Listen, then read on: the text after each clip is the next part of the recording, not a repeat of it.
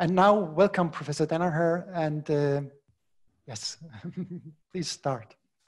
Okay, thank you very much. And just to make sure you can hear me okay and see me okay, I hope. Perfectly. Okay. All right, so I'm going to share my screen. Hopefully this will work as well.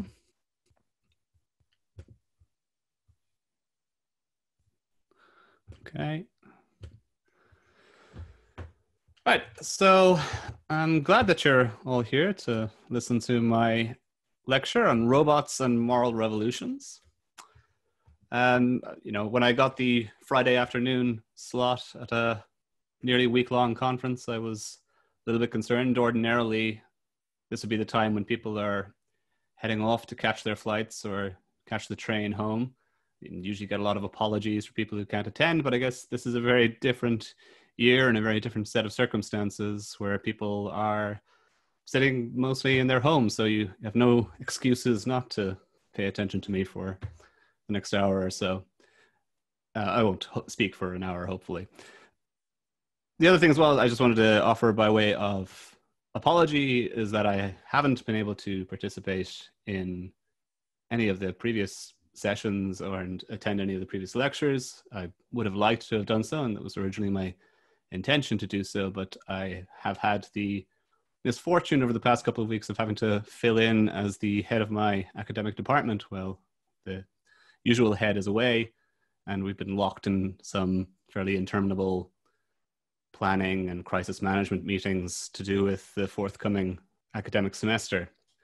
But I'm glad to have the opportunity to give this talk now on this Friday afternoon. Okay, so I'm going to be talking about the impact that social robots might have on social moral beliefs and practices. And I'm going to be trying to answer this question: will social robots precipitate a social moral revolution? This is a broader question or set of themes that I'm interested in, which is the phenomena rather of moral revolutions, how they occur, their mechanics, their dynamics, and the role that technology plays in facilitating moral revolutions. So I'm looking at social robots in this particular talk as a case study within that broader research theme. So it's probably useful at the outset if I say something about what a moral revolution is. So I'm going to offer a basic definition here, which is that a moral revolution is going to be some reasonably significant change in social moral beliefs and practices. So there's a couple of hedges in there. You know, what is a reasonably significant change? Is that something that's easily measured?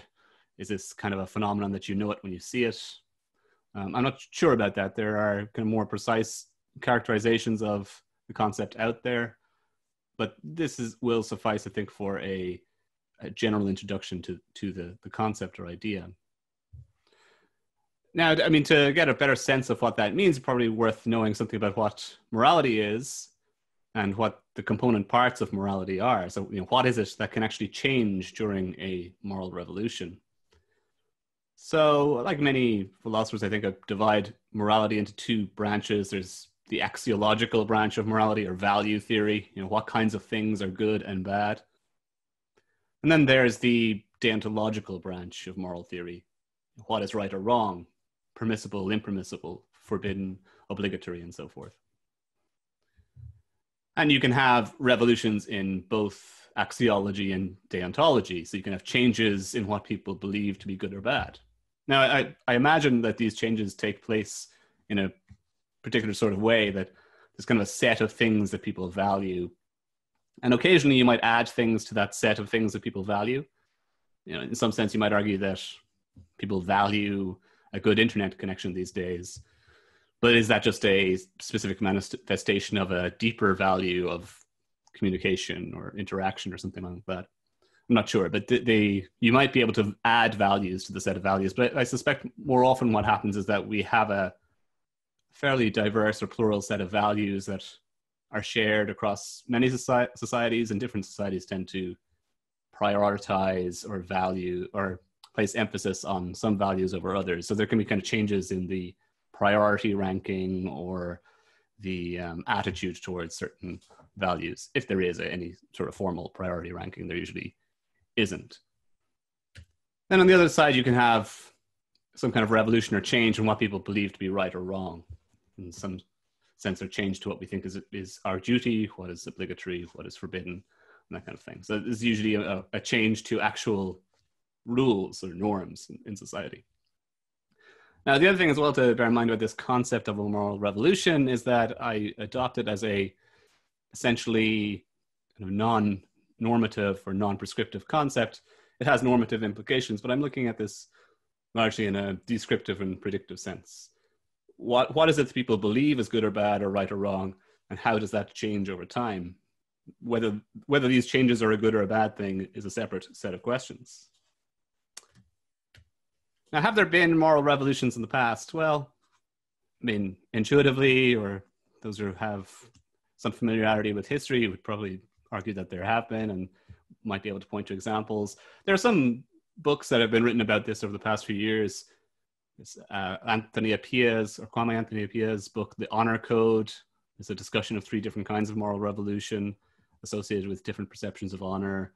And more recently, Robert Baker has written a book called The Structure of Moral Revolutions, which adopts an explicitly Kuhnian paradigm, so building on Thomas Kuhn's The Structure of Scientific Revolutions to understand moral revolutions. And some of the examples of moral revolutions that are pointed to in both of those books include the following: abolition of slavery, gay marriage becoming accepted and legally permitted, universal suffrage, different attitudes towards dissection and the desecration of bodies. That's one that Robert Baker emphasizes a bit in his book. Public urination is another one that Robert Baker emphasizes. So the belief that this was once shameful, particularly for women, and was to be stamped out, and then a change in attitudes relating to that over time. Dueling, that's an example from Anthony Appiah, that dueling was deemed to be an important part of an honor code in certain hierarchical societies, and then it fell away in Europe and Britain in the kind of late part of or middle part of the 1800s. Foot binding is another example that Anthony Appiah points to as well as a change or a revolution in social morality. So these are all some historical examples of moral revolutions. And the question I'm interested in is what kinds of moral revolutions there might be in the future. As I mentioned, I'm interested in the dynamics of moral revolutions as well. What are the causal factors that change social moral beliefs and practices? And I'm not going to get into this topic in too much detail in this particular lecture, but as a very abstract framework, you can think about this in terms of the classic debate about what causes societal change more generally. I forgot I had another slide in between here, which has to do with the different types of moral revolution. So just as a preliminary, I mentioned a moral revolution is a general change in a reasonably significant change in social moral beliefs and practices. There are some people who introduce distinctions between kind of grades or forms of moral change. So, for example, Robert Baker in his book talks about revolution being something that's intentional and guided, and it's a change to some fundamental paradigm in social morality. I have kind of proposed a concept of a moral evolution as opposed to a revolution. So it's not necessarily directed or guided by a specific group of actors or anything.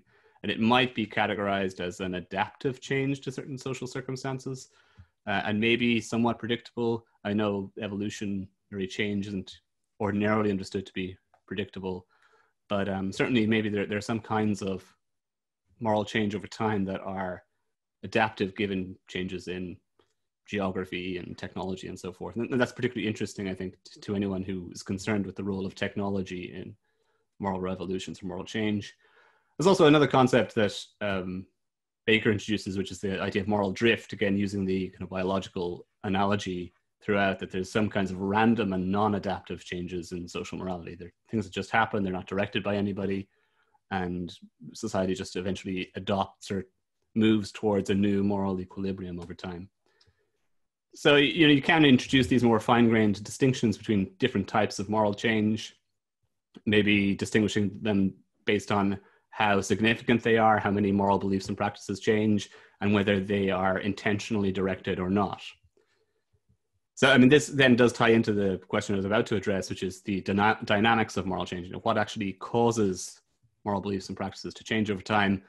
And as I said, I'm not going to get into it in too much detail, but there's a very simple and abstract way of looking at it in terms of the classical debates about how social systems change over time, which is this debate between idealism and materialism. And it's ideas, ideologies that drive social change, or is it material factors that drive social change? And that could be understood in a kind of classical Marxist sense, having to do with the economic conditions of production, but it could also have something to do with just, again, technological changes in material culture, material reality, forcing changes in moral beliefs and practices. Now, I don't really think that there has to be a sharp division between these things. There are some people who fall very clearly on one side or the other when it comes to this debate. I imagine there's probably some kind of feedback cycle between these two things, although that obviously gets you into debates about the deeper metaphysical reality and what is the fundamental part of reality. But I won't dwell on those deeper metaphysical debates in this. So I think that there can be changes in ideologies over time that could be driven by material factors, but also changes in ideologies could drive changes in material factors as well. And both of these forces have some role to play in moral revolutions. Okay, so I think there's a question here as well to ask about what's the value of studying moral revolutions. And I'll just suggest, again, two basic values to the inquiry. There's a predictive value, perhaps. I mean, I don't think that we'll ever be able to accurately predict social moral changes in the future. The old joke, which I probably repeat too often, is that prediction is hard, particularly about the future. But we can maybe engage in some kinds of scenario planning, possible ways in which social morality might change over time in response to particular material or technological drivers. We can try to anticipate those changes and plan for them. It seems like an important thing for us to at least consider. There could also be a moral value or normative value to this.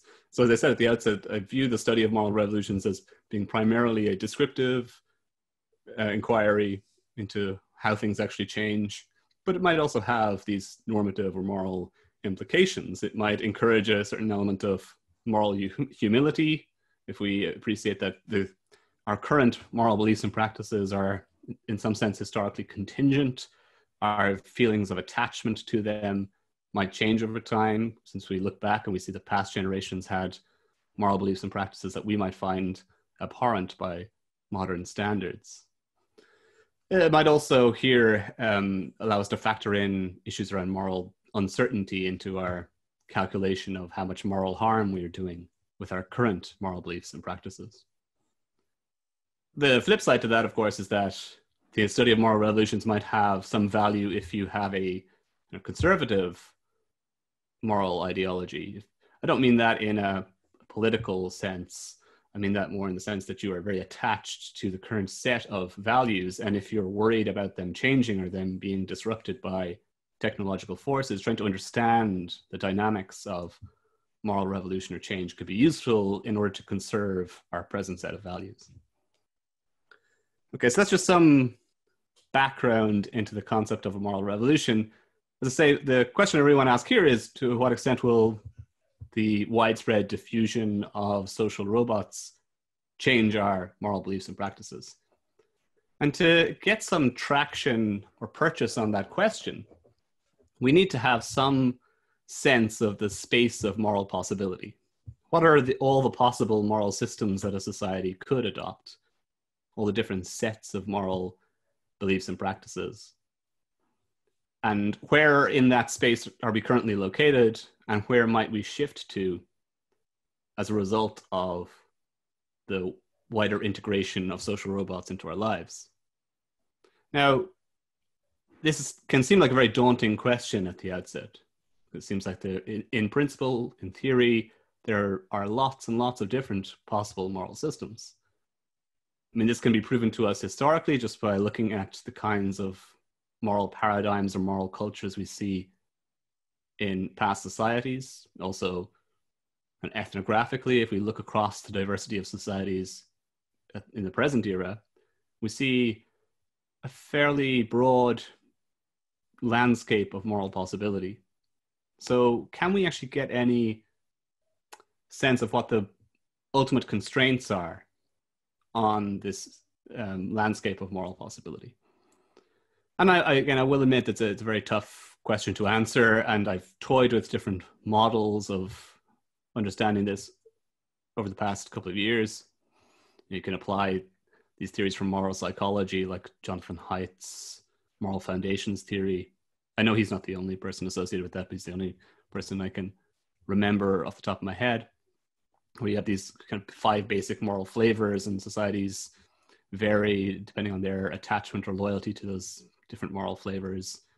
Owen Flanagan has written a good book called The Geography of Morality, where he explores that theory or uses that theory to understand the diversity of possible moral systems in the world today, comparing it with Confucian kind of moral foundations.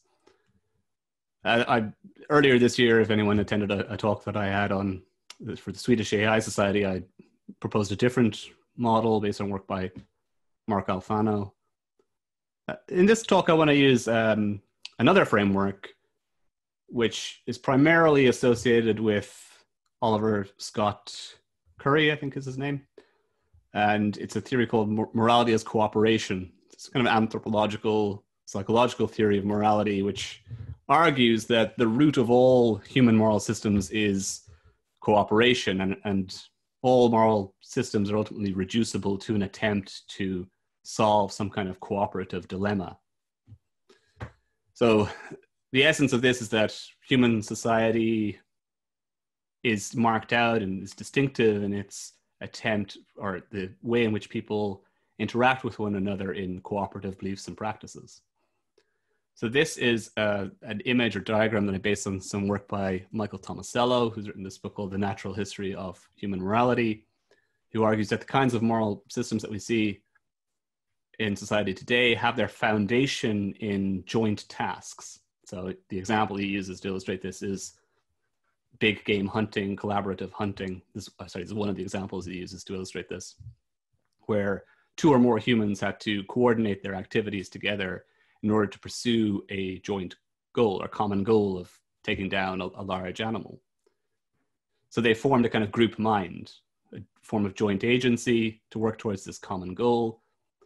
And they both realized that they had a particular role to play in fulfilling that joint task, or to achieve that common goal. And particularly in hunter-gatherer societies, the argument was that they perceived themselves, if in their respective roles, as equal partners, that they are more or less interchangeable in those roles. There's no hierarchy or necessary power differential between the 2 of them. And this generates then a certain kind of set of moral beliefs and practices, a belief that you have to coordinate or cooperate towards the joint goal, that you have some kind of duty of loyalty to the other side. You can be held to account by the other side.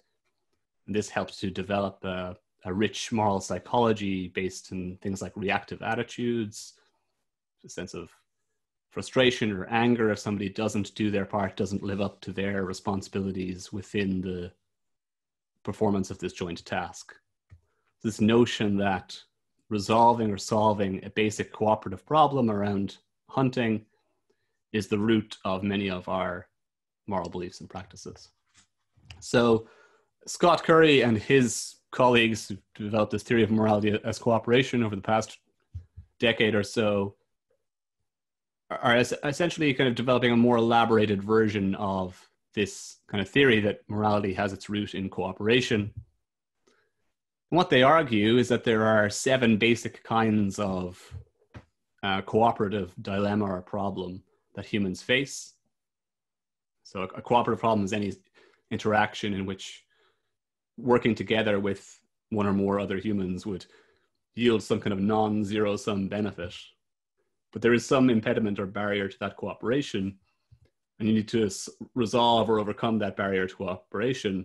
And part of the way in which you do that is by developing a set of moral beliefs and practices. Okay, so I've taken this image, I've constructed it myself, but it's based on a paper by Oliver Scott Curry from, I think, 2015 or 2016, where he outlines these 7 basic problems. Now you'll see that there's 4 of them there, but the issue is that the 4th breaks down into 4 subtypes. So there's really 3 and then 4 other ones related to conflict resolution.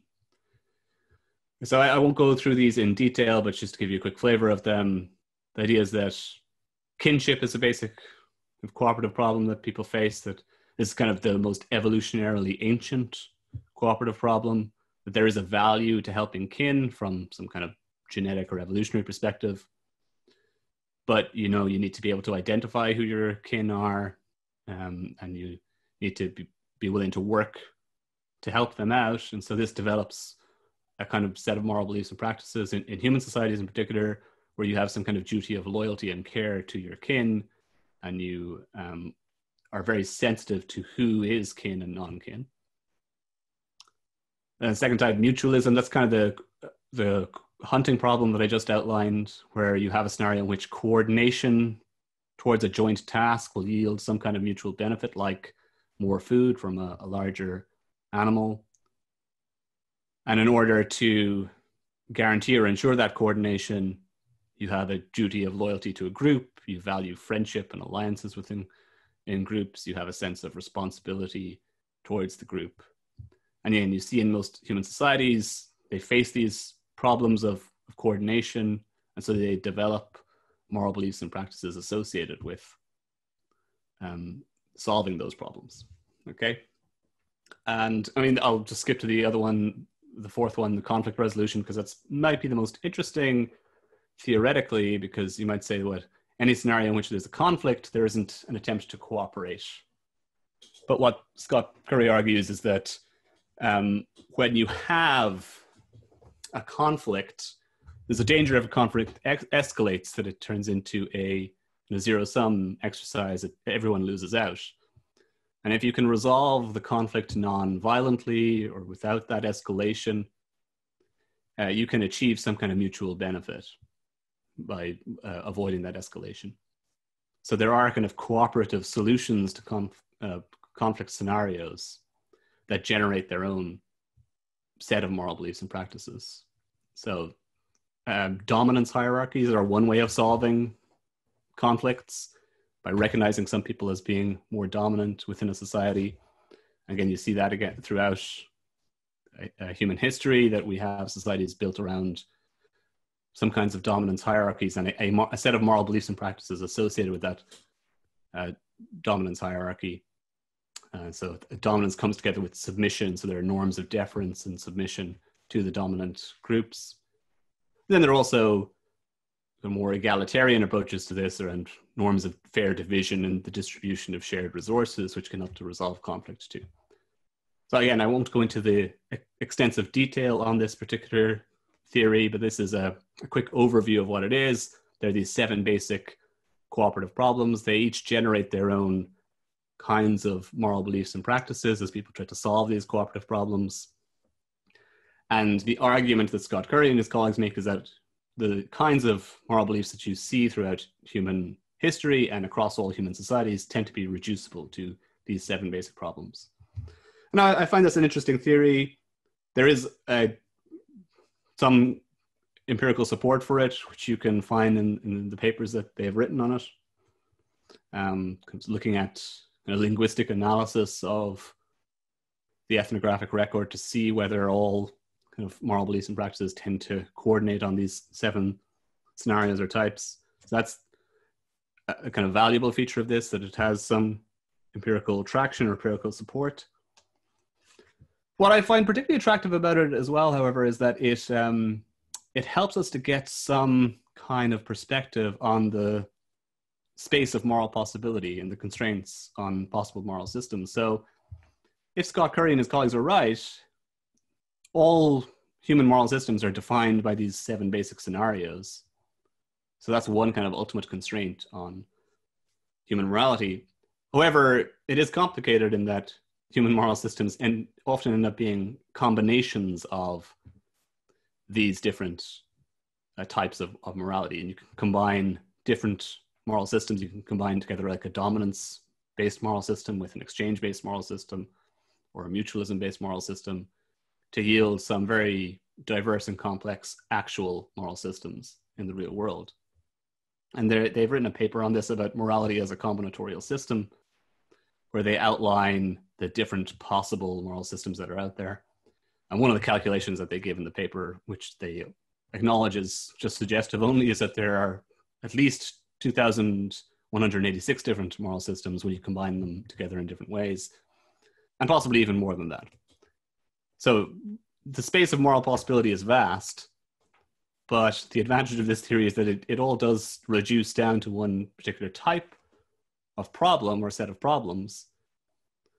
And one of the things that I would emphasize, and I think is the reason why I'm using it in this particular talk, is that at the root of all these problems is the importance of human or agency and interactions with other agents.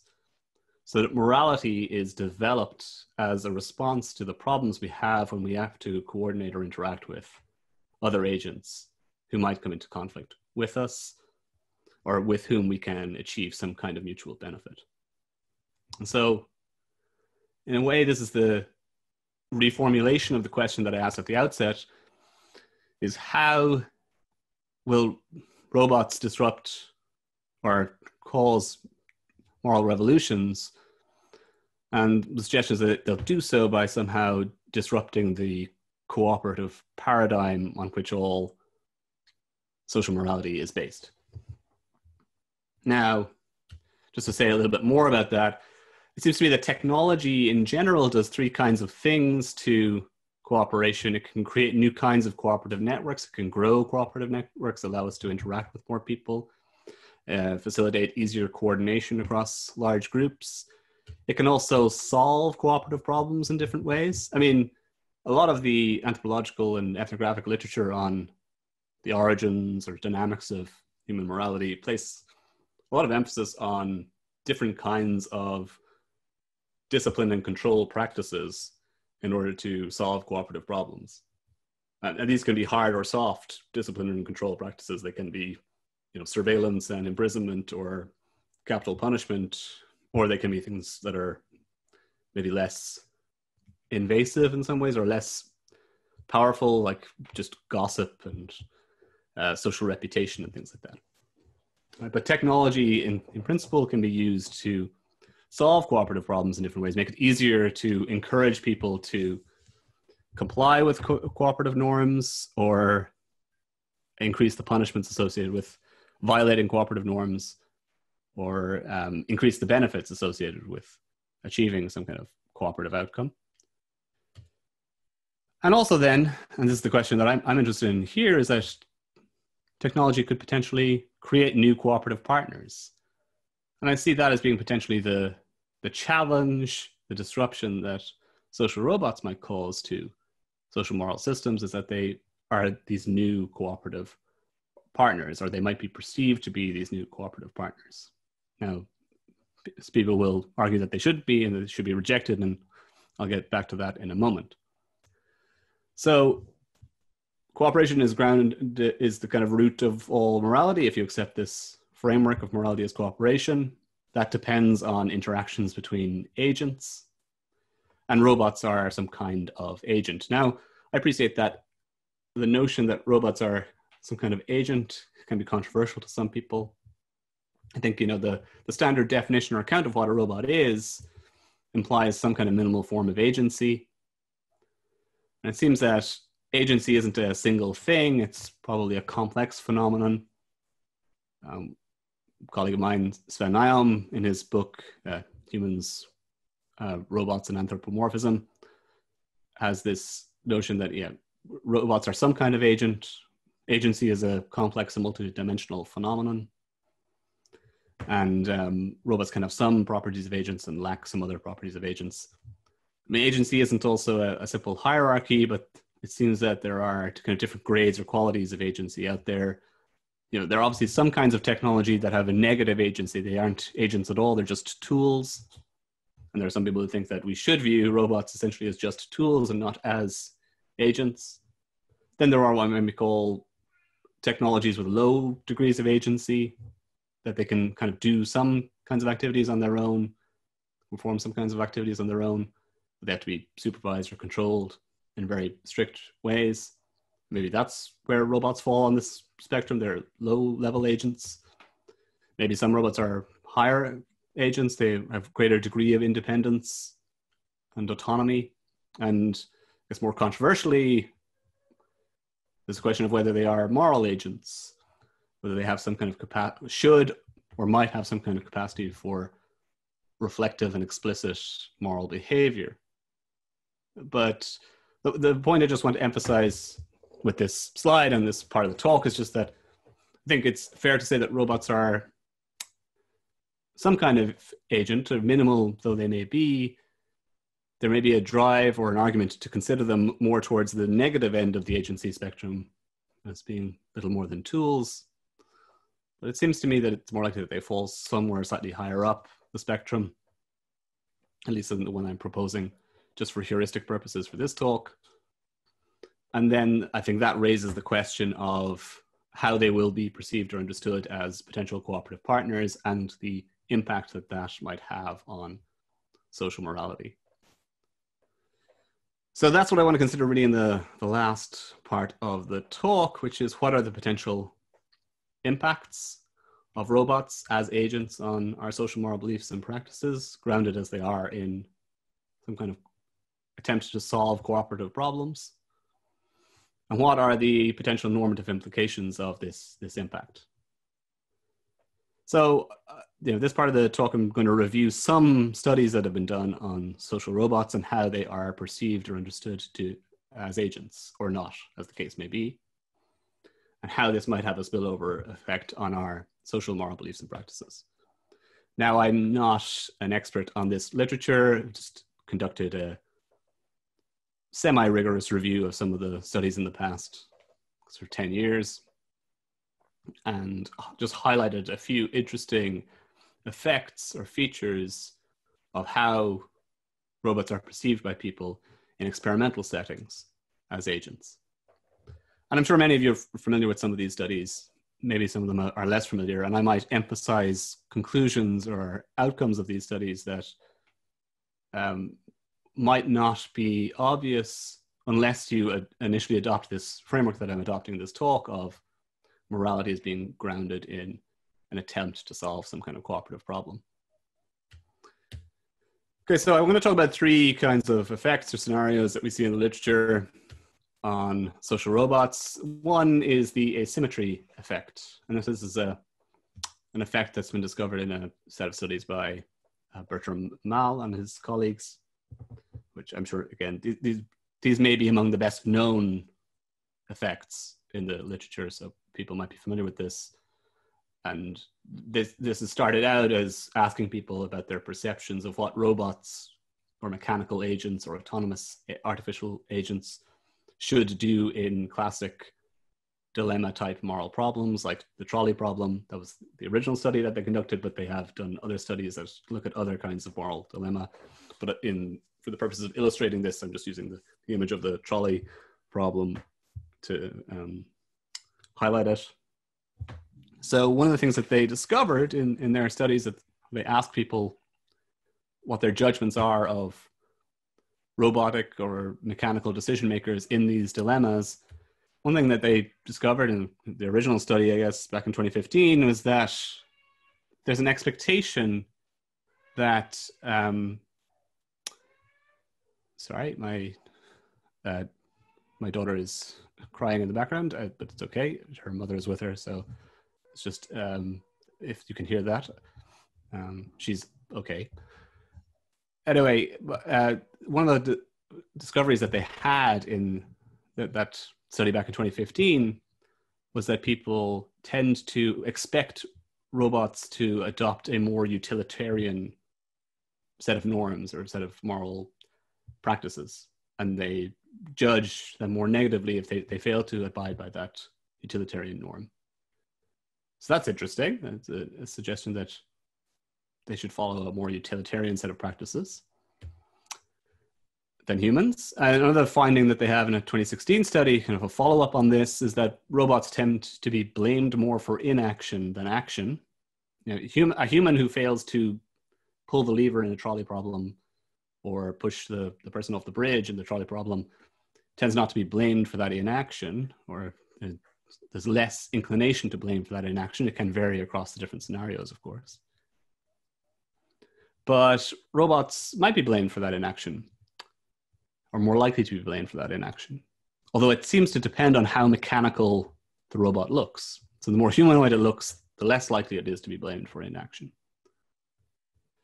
So again, that's an interesting finding. It kind of supports this notion that people have asymmetrical moral attitudes towards robots and humans.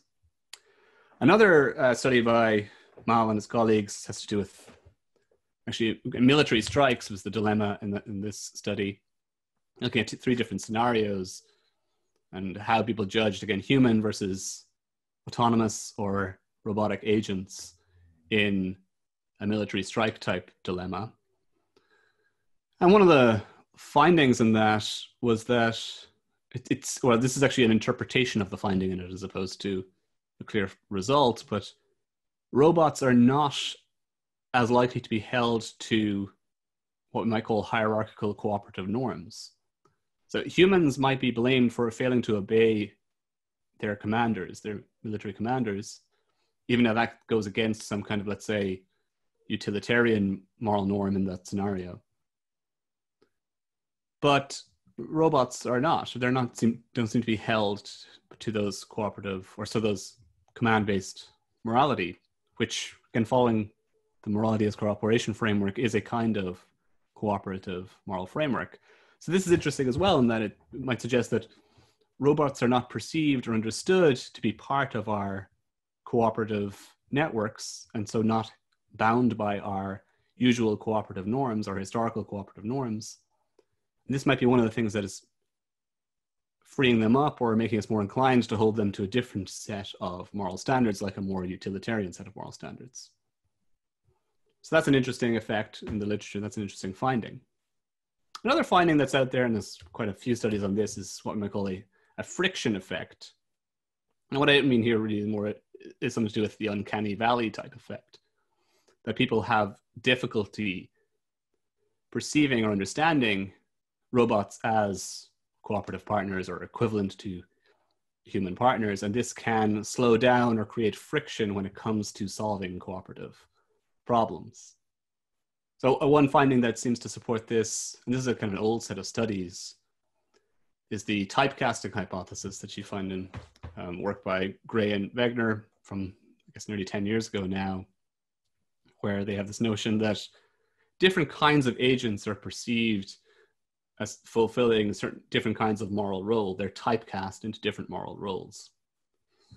And I mean, they study lots of different kinds of agents, like animals and gods or religious entities and humans, and look at human attitudes towards those different kinds of agents. But one of their findings is that robots tend not to be perceived as any kind of bearers of moral harm or moral patience, but rather they're perceived as being simple agents that can do things and can maybe in some sense be held accountable or blamed, or at least have a negative attitude towards them if they fail to do something that we perceive to be correct, but not deemed to be kind of part of the human moral community or perceived to be equivalent to human cooperative agents.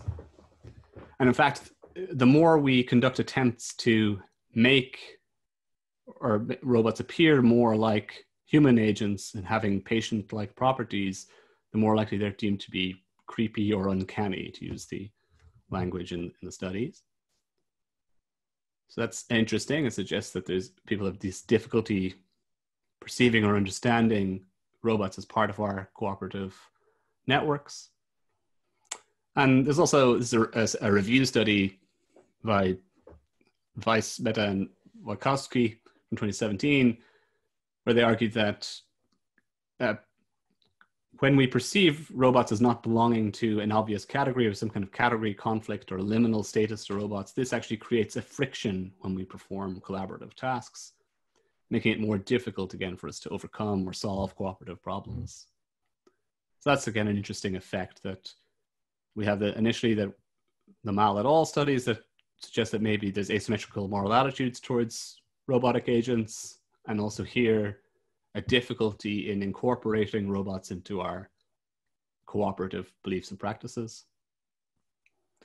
And finally, of course, I just want to note that, and this isn't really a single study or scenario, but there are lots of studies out there that suggest that we can manipulate people's perception of robotic agency to some extent. And it seems to vary depending on the kinds of tasks that we get robots to perform or the kinds of behavioral cues that they display. So, I know there may be upper limits to how much manipulation there can be, but there is some flexibility with how we can cue people to perceive robotic agency. And there is an interesting study as well by Marchese et al. From 2019, it's probably worth mentioning here, which suggests that people's perception of intentional agency in robots varies as a function of the tasks that they're performing. And one of the things that they found was that when the iCub robot is playing a game or engaging in a game, oftentimes engaging in some kind of deceptive behavior within a game, it's more likely to be perceived as an intentional agent than it is when it is performing a kind of mechanical task like lifting and sorting objects. So again, our perception of agency varies across these different contexts. And so this, I think, might have some interesting normative implications. So to kind of go back to one of the parts of the early phases of this talk, what's the normative value of studying moral revolutions and the ways in which robots might disrupt our cooperation-based moral system?